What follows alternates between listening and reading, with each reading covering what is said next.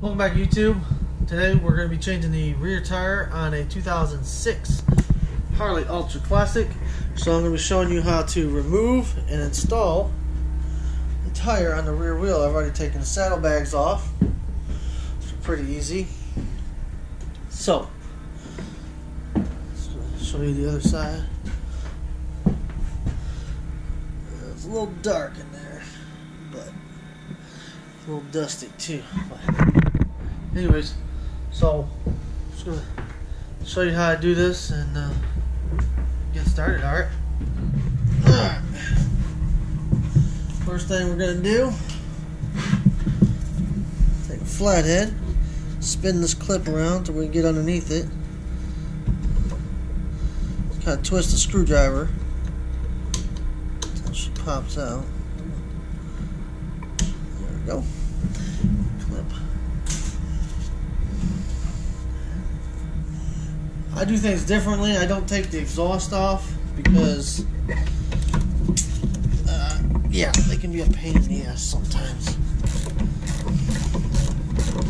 What I like to do is, got the bike supported, just lift it up just enough. I need to lower it down just a little bit, actually. Just enough to where the tire touches the, and the camera's moving. Right there. Just enough to where it touches the ground. Loosen it up. Grab my handy dandy ratchet, or electric ratchet I should say.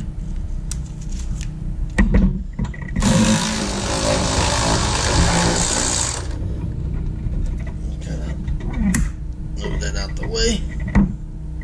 Like so. Now I can't get to that just yet. We gotta go on the other side, loosen this other one up.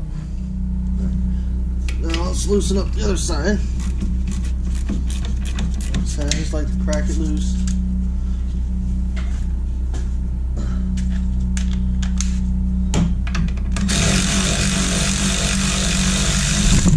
Ooh. Alright. Okay. Move that out the way. Now let's go back to the other side. Now, we're going to take our 36mm socket.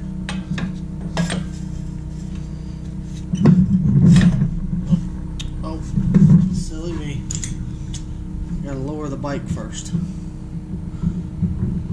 Clear the exhaust. That should be enough.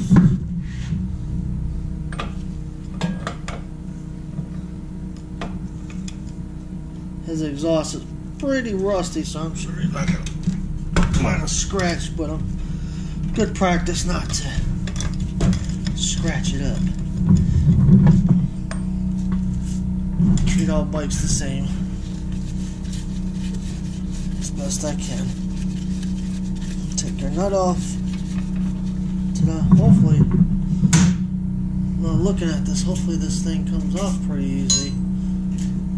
Stuff is looking pretty crusty around here.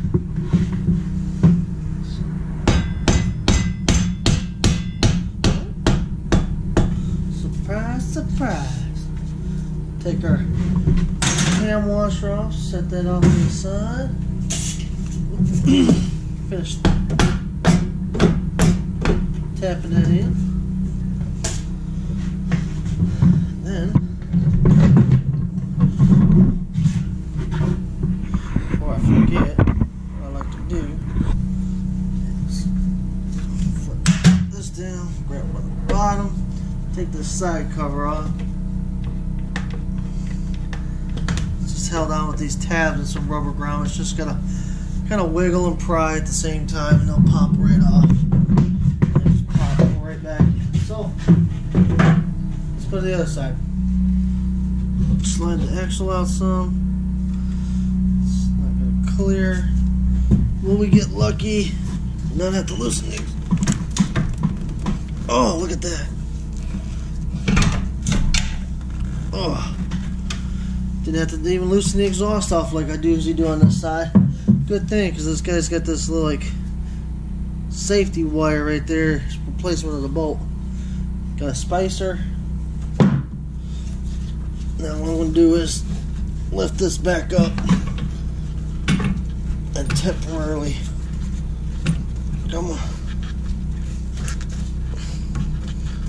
temporarily start this bolt back up just a few threads. Move the wheel forward, slip our belt off.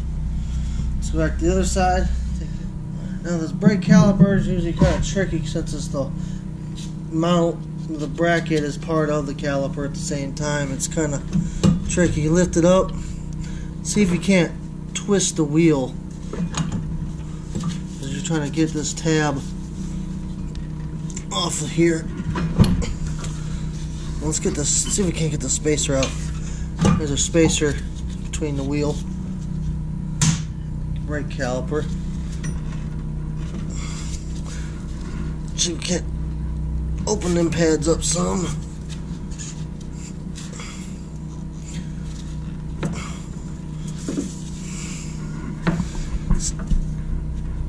Oh, look at that. Brake pad's about halfway worn out, not too bad. Slightly sit that somewhere. And now we got everything loose. Jack the bike up, pull the wheel out.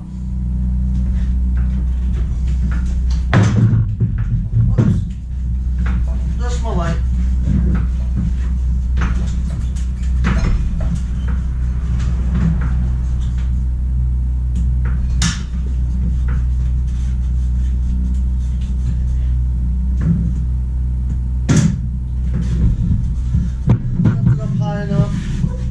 Should be able to do. I usually grab the rear sprocket and kind of swing it out, slide it on out.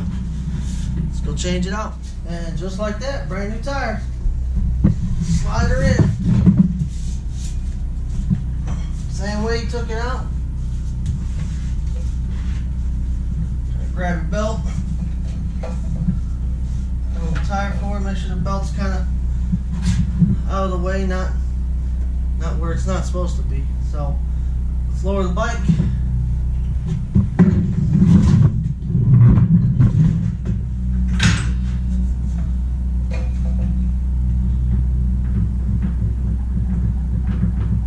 Oop, not too fast.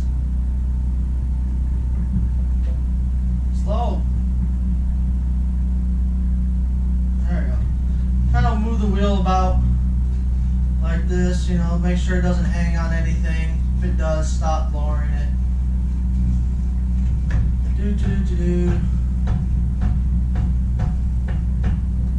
Like that, it's kind of snagging on something, probably a belt. Yeah. Yep, see, wheel's loose now.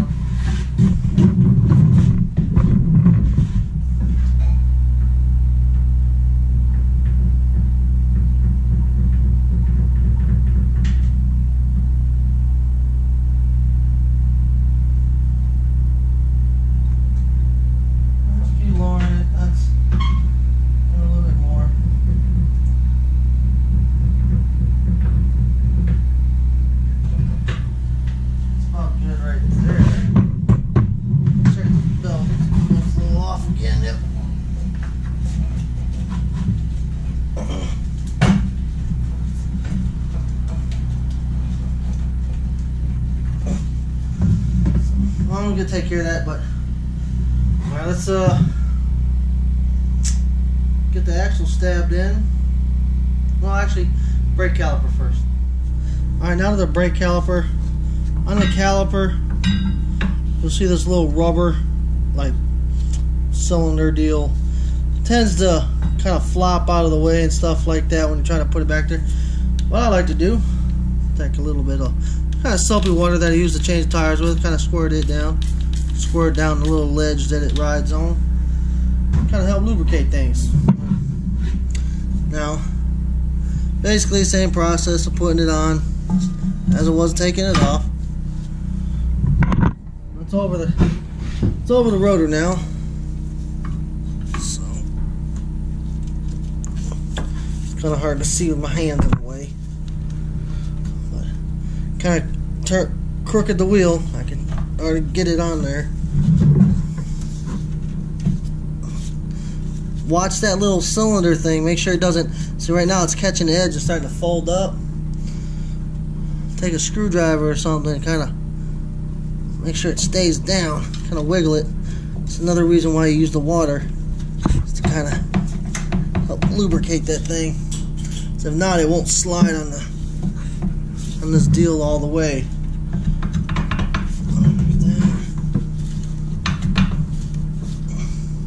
So I can feel it. My finger. I can take my finger and feel it. Let's see if I can get back there and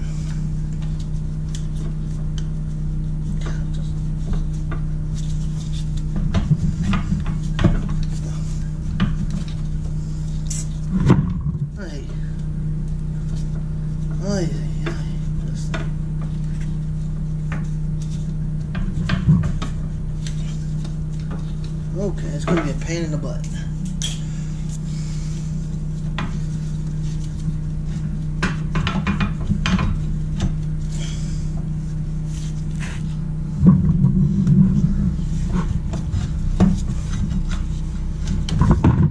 And there goes my light. Let me put the light up here.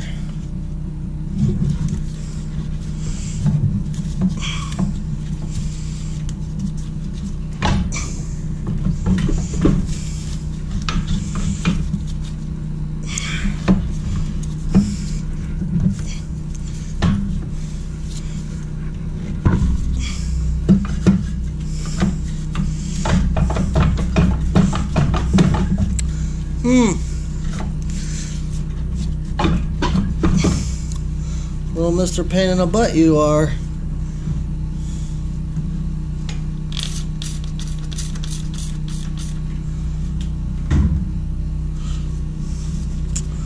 don't know why they needed that to stick out just a little bit. They could have made it.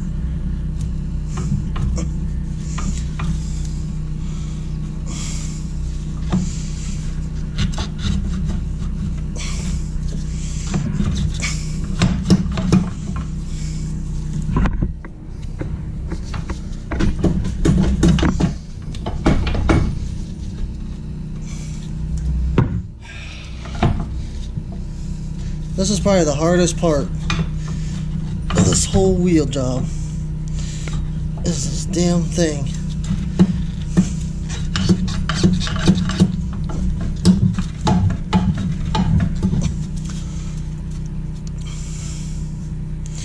Seriously. Just... Alright, I'm going to come back.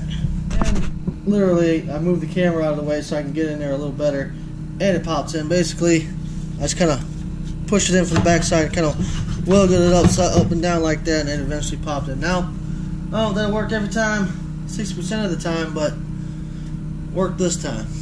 Take our spacer, stick it between the caliper and the wheel bearing. And the bearing's kind of recessed into a little pocket, so it should hold it for now. Let's go to the other side. First thing we're going to do, clean off our axle. Wipe all that old grease and grime. Hopefully anti-seize that someone else put on there. Clean it off pretty good.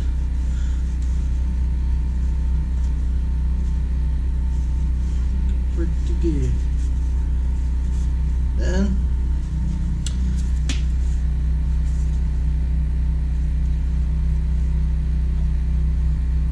take some anti-seize, non-copper, and just a light coating across it. It doesn't have to be thick. It's a nice light coating across it. Alright, now take our spacer. You got a thick end here that kind of faces outward.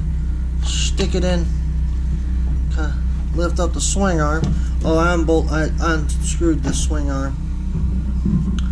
Then take your axle, get through the swing arm, the spacer. Oh, sorry guys. There we go. Now I'm going to lower the bike some. It's kind of hitting the exhaust, but it's underneath this. And so, I gotta lower the bike just a little bit and turn it a little bit better.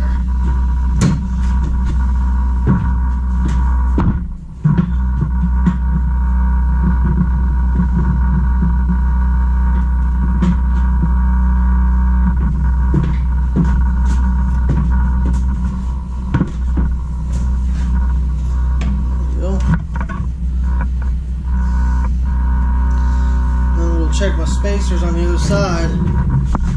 It seems like it's hitting now, which it is.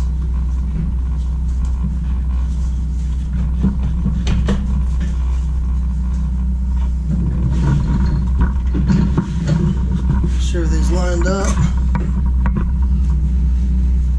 Sometimes twisting the axle will help. There we go. Or moving the wheel.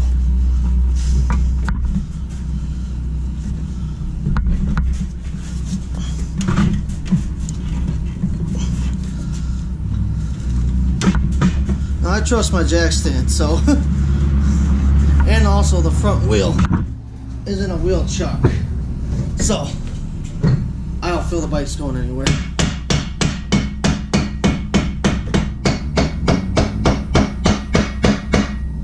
Then let's go to the other side. Alright, we're going to take our spacer here. You can see where the nut was riding, and then you got a D slot, a little flat side on the axle there. Put that on.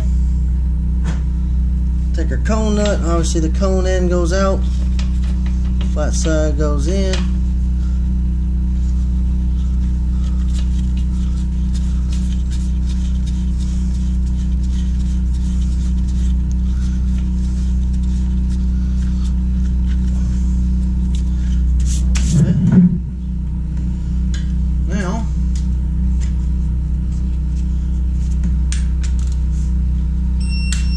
Take our fancy torque wrench, get me down to 20 foot-pounds. I'm just going to snug this nut down. What it does is keeps that axle from wanting to free spin on its own when you're trying to make the belt adjustment. This way when you get it where you need it, it doesn't loosen up that easy. So what I like to do is lift the bike up to put, lower it down. I like to put one of these shocks in, and then get the wheel off the ground. That's it. Let's go to the other side. Now, socket's not going to get it there. So, take my wrench, 36 millimeter, turn it clockwise. See how the cam's riding up against that lug? Well, so what this does is evenly pulls the wheel back, but then also puts tension on your wheel. So my belt's a little snug, so what I do is spin it. Make sure there's no loose or tight spots. The belt is even. Usually it loosens up a little bit. I'll give them.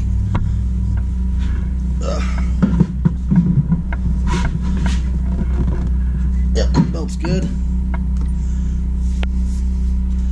Alright, so lower it down and torque it up. Alrighty then. I've lowered the bike back down so where I can get the socket on the nut, and now you're going to set your torque spec to, it says 95 to 105, I go to 100, and then you take a 36 millimeter wrench or something to hold the axle on the other side and keep the axles from spinning, so you don't lose your belt adjustment.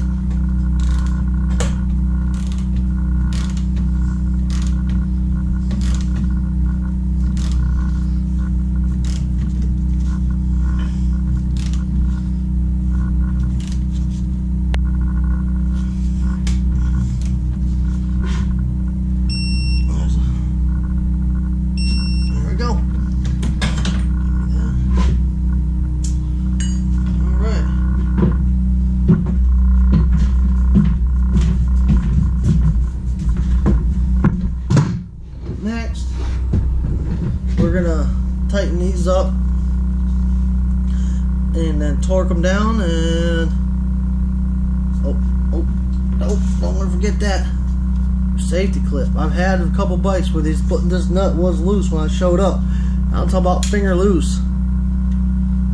And so yeah, you need that safety clip on there. If you don't got it, man, it's only a couple bucks. Do not skimp out on that, my friend. Alright. Get the weight back off this bolt. Right there. Then let's go to the other side, get that one started. Well, yeah. Alright, we're gonna put this on. Sometimes the bolt doesn't line up just right, and so you gotta push down or lift up on the bike. Got it started. Make sure it's started, but by hand before you go using any power tools or ratchet, because cross thread this thing, man, you might get lucky and have to take the wheel back off and run the bolt or a tap through it. But pain in the ass, my friends. Tell you what, I did that once, and that's all it takes for me. I don't know what happened, but I messed up the first thread on that hole in the swing arm. Woo, man, I was sweating. Luckily, I took the wheel off and didn't mess up the threads on the bolt. I just ran the bolt back through the other way. That was it. And it reshaping them threads. 65 foot-pounds, 19mm socket. Now, if this feels like it's going to strip on you, do not torque it down to 65. Like this one. I'm at 60, so I'm going to leave it right there. That's good enough for me. So I'm cutting, my specs are in the middle, so that's probably it right there. So, all you got to do is the other side. Torque down the other side, put your saddlebags back on. Make sure you've torqued everything, your safety clips back on, and you're good to go. Also, yeah, take it for a spin, test ride. There you go, guys. 2006.